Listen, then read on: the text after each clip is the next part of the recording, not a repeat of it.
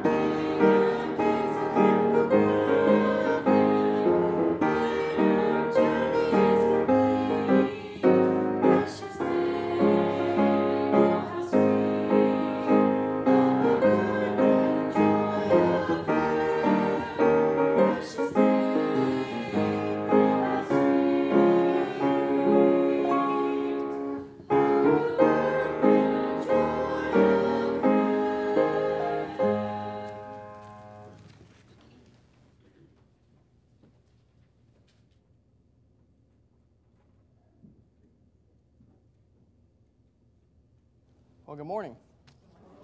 I'd like to thank you for being here this morning. So good to see all of you here this morning, and so thankful to have visitors here as well. So happy to see you here this morning. Just to let you know a couple things coming on. Right after church this morning, we're going to have a trunk or treat meeting. So any of you interested in participating in our trunk or treat, please stay right after church this morning. That way we can kind of talk about what to expect. That way we can kind of let you go for the whole month about your decorations and getting ready for that as well. So right after church this morning, we'll have a trunk or treat meeting. There's also a sign-up sheet back here by the whiteboard on the right-hand side, your left. So if you're interested in helping with trunk or treat or having a trunk, then go ahead and sign up, and you'll put your name, your theme. So if you're doing something, Disney theme, Nemo theme, not Nemo or pirate, just whatever theme, so you can kind of see how many fishers we'll have, or something of that nature. And there's also a question: do you need electricity? Because we have to be very strategic with our placement of plug-ins. And so if you need electricity, we don't need you all the way out toward the field. We need to get you closer to the plug-in. So if you would, please fill that out. There's also going to be a love offering taking this morning, this evening, and the next morning and next evening, or next Sunday during the morning and evening for the Wilkinson's family. So please remember that. And if you're not prepared this week, we'll do it once more next week to help them. There's also going to be a bridal shower the 16th at 10 a.m. for Josh and Caitlin, so please remember that. There's also been a ring found. Brother Larry found a ring out somewhere outside, so if you lost a ring, probably Wednesday more than likely. So if you lost a ring, if you can describe it to me, you can get it back. It's not just a little plastic one. It actually looks like a real ring. So if you can describe it to me, or possibly where you lost it, then we'll get that reconnected with you. And then Brother Toby's also planning a family farm trip, and there's a sign-up sheet back here right beside the trunk or treat sign-up. So a lot of stuff going on. We're pretty much in full swing. And also on Wednesday nights, if you're not aware, we're doing a new program on Wednesday nights, and we've had a very good turnout.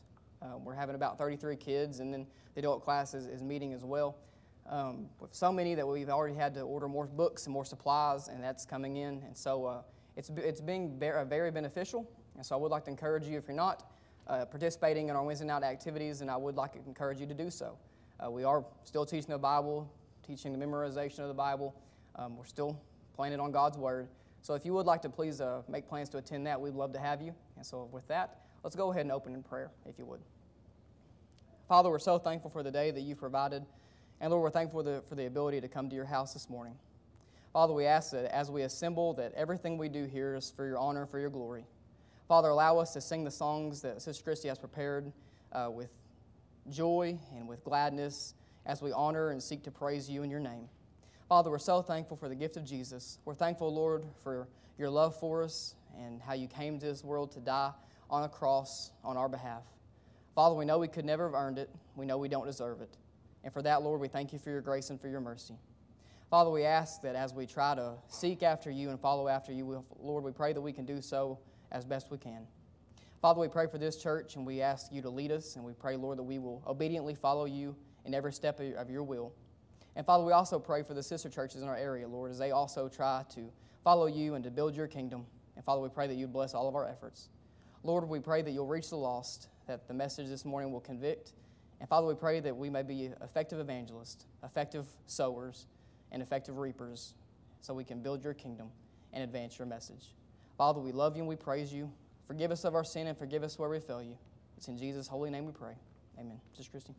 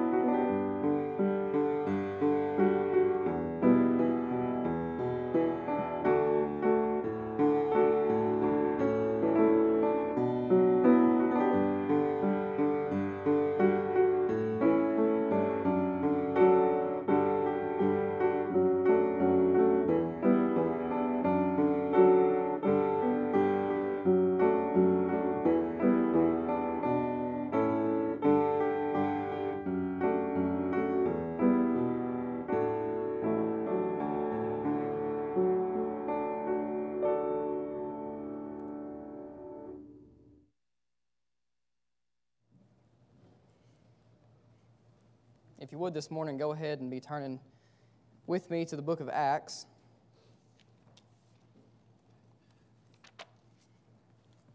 And if you're new here with us, this year we've been going through the book of Acts, looking at the church, looking at the church that Jesus began, and the apostles really took it and ran with it and did their job effectively. And we've been going through the book of Acts, and we come to chapter 22. And like I said, we've been going through Acts this year.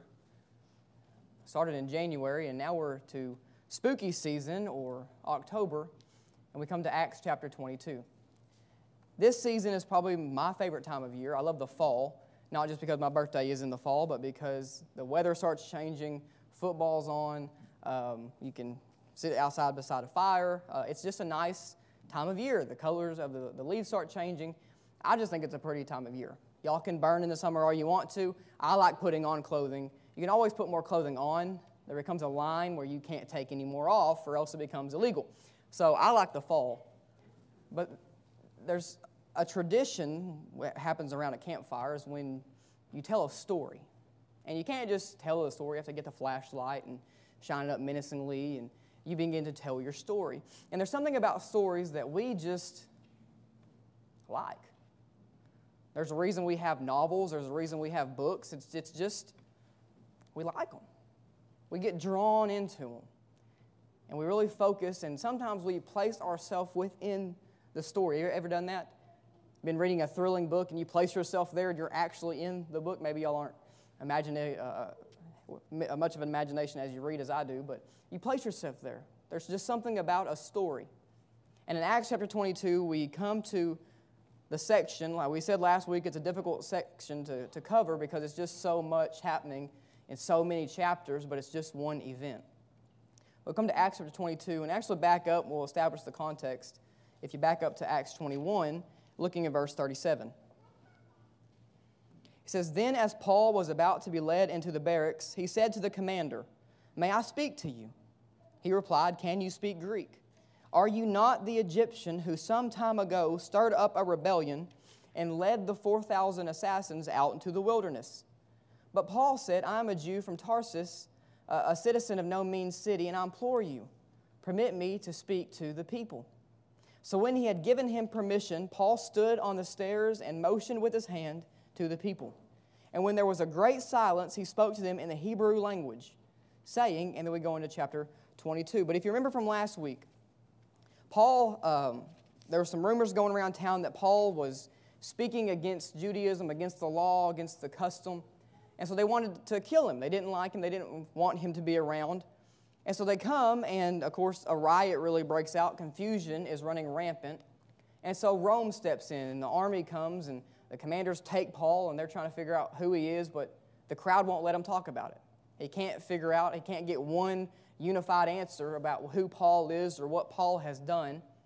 And so he begins to take him back into the barracks. And if you remember from last week, the barracks were connected to the temple.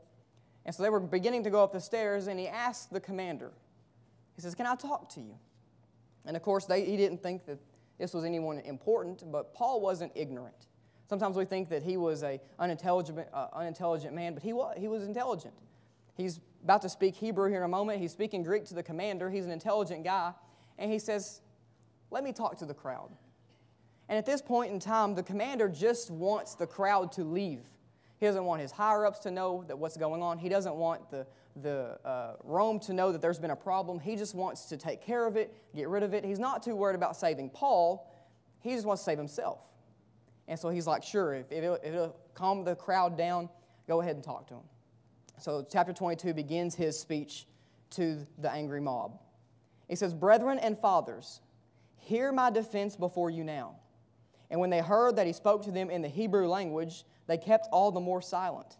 And then he said, "I am indeed a Jew, born in Tarsus of Cilicia, but brought up in this city at the feet of Gamaliel, taught according to the strictness of our father's law, and was zealous towards God as you all are today.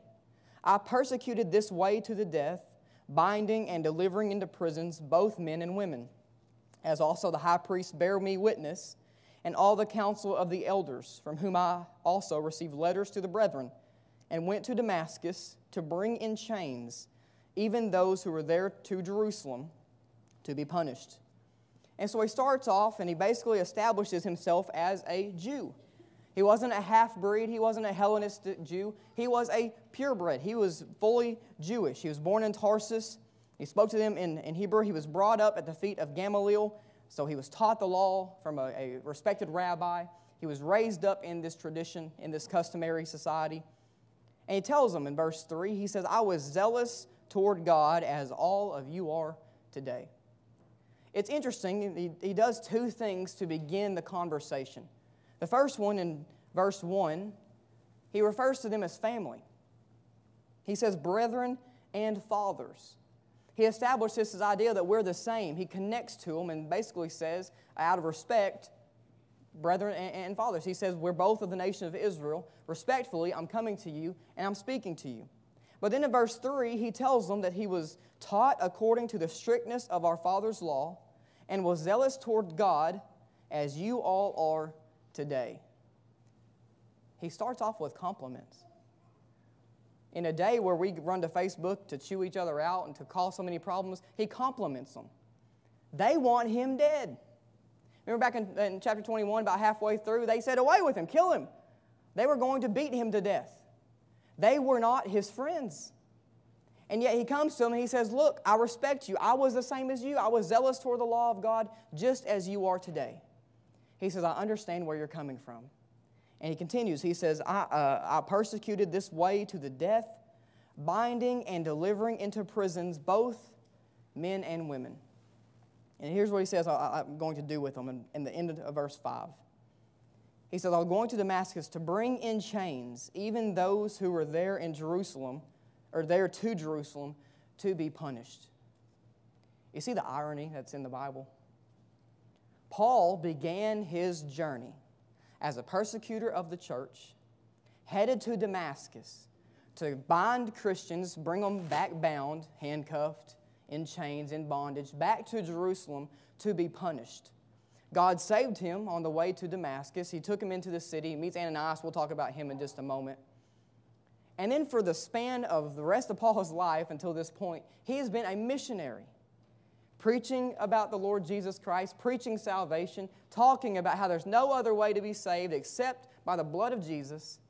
And now here he is in Jerusalem, bound, about to be punished for the same thing he went to do in Damascus. See the irony there? It's come full circle.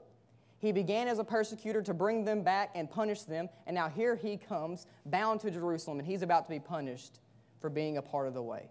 It's come full circle. And he says, basically in verse 5, he says, if you don't believe me, let's talk to the chief priest. Because I didn't just do this on my own accord. I actually went and received an authorization to go to Damascus and to bring them. So if there's any question about if I'm telling the truth or not, let's talk to the council and let's talk to the chief priest. He's establishing that he is in fact telling the truth. So in verse 6, he says, now it happened as I journeyed and came near Damascus at about noon, suddenly a great light from heaven shone around me. Now if you remember, we went over this years, it seems, ago in chapter 9. Paul's going to Damascus. He meets Jesus on the road. And if we go and recount that section of the Bible, there are some differences. And people say, well, that's a contradiction in the Bible. We can't believe the Bible. But that's not accurate. We look in chapter 9, that was Luke writing what was going on. This is Paul actually telling the people what was happening. There should be some differences in the accounts. You can go and you can say, did you hear about what happened? Sure, I heard about it. But if I was actually there and I actually know what happened, the story might be a little different. And so there should be some differences in this story. And the first one that we see is that it was about noontime. Luke doesn't throw in that detail. He says, suddenly a great light from heaven shone around me, and I fell to the ground, and I heard a voice saying to me, Saul, Saul, why are you persecuting me? And the idea is that basically Saul was going to Damascus. Yes, he was going to persecute Christians. But when you persecute the Lord's people, it's not just the people you're persecuting. It's the Savior behind whom those people stand for.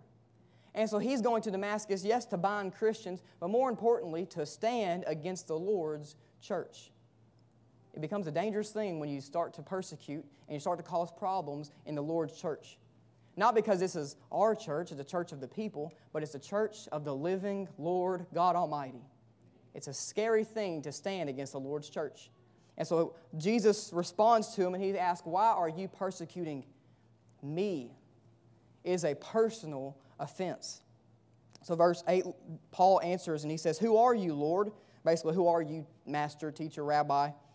And he said to him, I am Jesus of Nazareth, whom you are persecuting. And those who were with me indeed saw the light, and they were afraid, but they did not hear the voice of him who spoke to me. And so another incident we don't have in chapter 9, verse 10. So I said, what shall I do, Lord? And the Lord said to me, arise and go into Damascus, and there you will be told all things which are appointed for you to do. And since I could not see for the glory of that light, being led by the hand of those who were with me, I came into Damascus. And then a certain Ananias, a devout man, according to the law, having a good testimony with all the Jews who dwelt there, came to me, and he stood and said to me, Brother Saul, receive your sight. And at that same hour I looked up at him. So basically he throws in another key character when he's trying to establish a relationship with these people. Now he brings in this respectable man named Ananias. And he tells them basically Ananias is a devout man according to the law, but he also has a good testimony with all the Jews who dwelt there. Paul is trying to establish credibility in his story, and so he's brought up the chief priest and the council. He's brought up the fact that he's born a Jew, and now he brings Ananias into the mix. And Ananias is probably saying, leave me out of it, I don't want any part of it. But he said he was a devout man, and he's telling the truth. And so he came to me. He said, Brother Saul, receive your sight. The same hour I looked up at him. And he said to me, the God of our fathers, in verse 14, has chosen you that you should know his will and see the just one and hear the voice of his mouth. For you will be his witness to all men of what you have seen and heard. And now why are you waiting? Arise and be baptized and wash away your sins, calling on the name of the Lord. Now, this idea of baptism doesn't wash your sins away, but in Judaism, it does carry the same sort of sense as salvation. The idea that water washes away sins, it is there in Judaism. And so he basically says, arise, be baptized, you've been saved, be baptized. So in verse 17, now it happened when I returned to Jerusalem and was praying in the temple that I was in a trance. It's a very interesting detail that we sometimes read over and skip over, but the idea is, back in chapter 21, they talked about him basically doing away with the law. The law wasn't important. The law of Moses wasn't important. Well, that would carry the idea that the temple was not important. And yet here is Paul coming back in verse 17, and he says, I returned to Jerusalem, and I was praying in the temple. Meaning I was there in the temple, and I was in a trance. That was kind of their idea, that the temple was where God dwelt, where he was. And so if you were to experience God, you had to be in the temple. And so he's verifying once again what happened. Verse 18, he saw him saying to me, make haste and get out of Jerusalem, for they will not receive your testimony concerning me. So I said, Lord, they know that in every synagogue I imprisoned and beat those who believe on you. And when the blood of your martyr Stephen was shed, I also was standing by, consenting to his death, and guarding the clothes of those who were killing him. Then he said to me, depart, for I will send you far from here to the Gentiles. Now, Paul recounts his story. He's interrupted in verse 22, but he tells his story, and basically what he does is he gives them a rundown of his testimony. He says, I was born a Jew. He didn't really leave out any detail. He said, I was born a Jew. I was raised at the feet of a religious law teacher. He says, I was zealous for my religion, but then I had an encounter with Jesus. And that encounter really changed my life. And he told me to go away from Jerusalem, but he told me to do something in verse 21. He says, depart, for I will send you far from here to the Gentiles.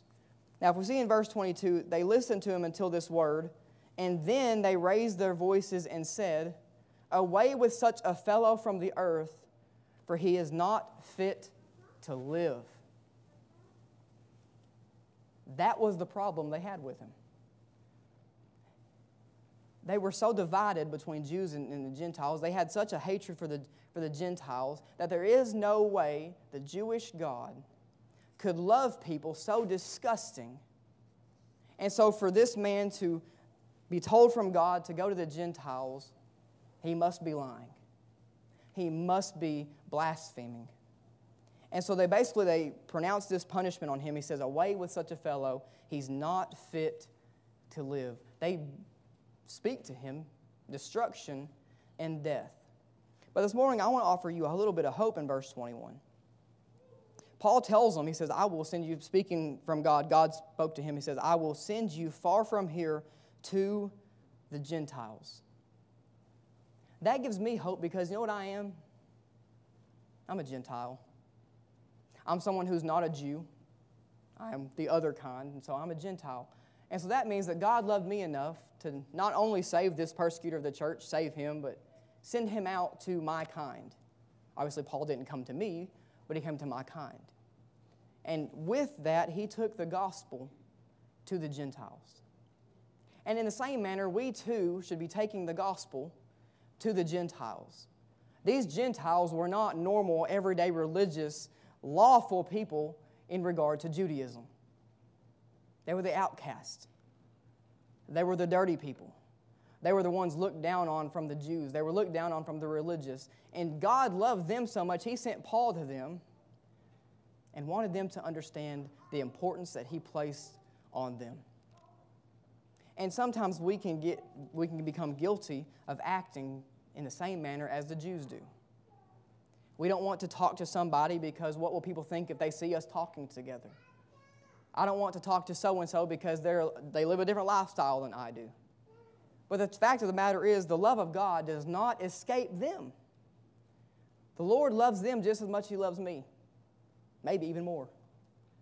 And so I have a responsibility, and so do we, to be an evangelist. And when we talk about evangelism, Bruce has been going through a study on Wednesday nights about evangelism. We talk about evangelism as this one big ordeal and this big process, and you have to be, certified, you have to have the right credentials. No one can just be an evangelist. But you can. It's not difficult. You don't have to have a seminary education, a college degree, a high school education. You know what you have to have? A testimony. We talked about a story earlier. Why are stories so captivating? For me, I don't know about you, but for me, I can see that story. I can place myself in that story. I can identify with it. How many of you shop online? Shop online. How many of you shop online? Maybe some of you are like, my wife doesn't know, I'm not going to raise my hand. A lot of you shop online. I shop online. You know what I read? The heading, the price, how fast I can get it, and the reviews. After I see it's got good reviews, you know what I'll go to look at? The description. Will it fit where I want it? Will it do what I want it to do? But I'll start pretty much with the reviews because I want to know the real life behind the situation. And people today are the same way. They can read the Bible. But if they hear a review, for lack of a better word, if they hear a story or a testimony, it's more likely to have some sort of impact on them. Paul talks about Ananias. He said he had a good testimony. You don't have to have a testimony like Paul. And we look at Paul's and we say, wow, he had such an amazing testimony. He was going to persecute and to kill people, that murderer he was. And a light shone from heaven, this glorious light shone down from the Lord, and he was saved and baptized. He became a minister and wrote the bulk of the New Testament. 99.9% of salvations aren't like that. Mine wasn't like that. I'm sure some of yours weren't either. If they were, I want to know. I want to hear about that if they were. But that's the thing. Each and every one of us in this room has a testimony. We have a story. Now, if you give me your birthday, you also need to give me your Social Security number. But you don't have to go that in depth. You know what you have to do? Tell people what the Lord did for you. I was a sinner, separated from God, completely unabridged gap in between me and the Lord. Not because the Lord was mean or the Lord didn't do His job, but because I am unrighteous, because I am dirty, because I am a sinner. But my story doesn't end there. God looked down, He saw me, and He loved me. And He sent His Son, the Son He loved, the Son He cherished. He called Him the only begotten, the more than beloved Son, to die on a tree, not because He wanted to, but because He wanted me. Because He wanted me to have a relationship with Him. And if that was the only blessing I ever received from the Lord, that'd be enough. And yet, ever since that day, He's continued to bless me, and He's continued to be a good God to me. And I'm sure 90% of us have that same experience in here today. We take no good, rotten people, and if you're not a no good, rotten people, you're lying. I'm no good, I'm rotten, so are you. But yet, that doesn't diminish how good our God is. He loved me. He sent Jesus to die on the cross for me. He sent Jesus to die on the cross for you. And if you want a true life story, you don't have to go to Acts chapter 22 and look at Paul. You can look at me. You can look at someone who doesn't know what he's doing, someone who's still learning, but someone who is a sinner, who's messed up and made mistakes. And yet, if God saved me, I guarantee you, God can save you. And so this morning, I want to ask you, do you have a testimony? We consider our life a book, right? You graduate high school, oh, you're starting a new chapter. You graduate college, oh, you're starting a new chapter. You get married, oh, you're starting a new chapter. When is salvation in your book? If it's not, you need to start a new chapter. You need to start a new part in your book, and it needs to begin with Jesus. But if you do have a story and you do have a salvation, then why don't we share it with other people? That's what people need. They don't need self-help books. You're a self-help book. And there's someone waiting for you to tell them your story. And we think we're waiting on something. We're waiting on God to tell us or write it in the sky. No, He's waiting for you to take an opportunity, even if it's with an angry mob wanting to kill you. He saved you and you have a story. And there's someone out there who needs to hear it. Are you willing to tell it? This morning, if you don't have a testimony, if you never believed or trusted in the Lord Jesus Christ, then your book is pointless. Your life is meaningless. Because without Jesus, you have no hope, you have no future, you have nothing. Even if you have the riches of the world, you have nothing if you have Jesus, or if you don't have Jesus in your heart.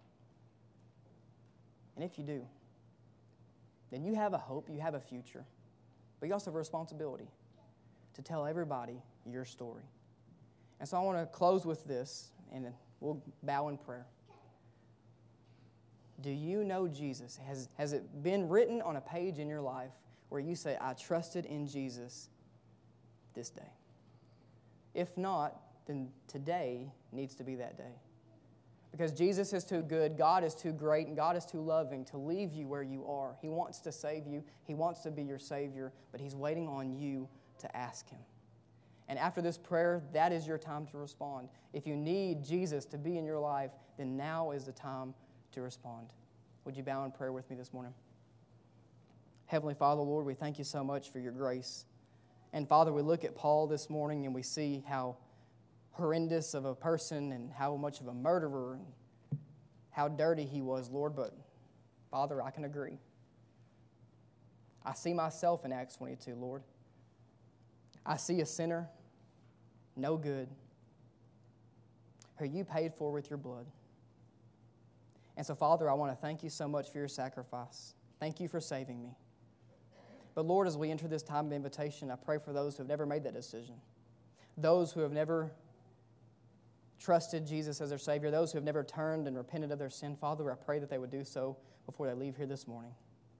Father, allow us to use our stories and use our testimonies as weapons, as tools that will help us reach the world. Father, we thank you for your grace and for your mercy. We pray for those that need to respond. And Father, if we need to respond this morning, we pray that you'd convict us and that you would deal with us until we get it right. Forgive us where we fail you. It's in your holy Son's name we pray. Amen. Would you stand, please?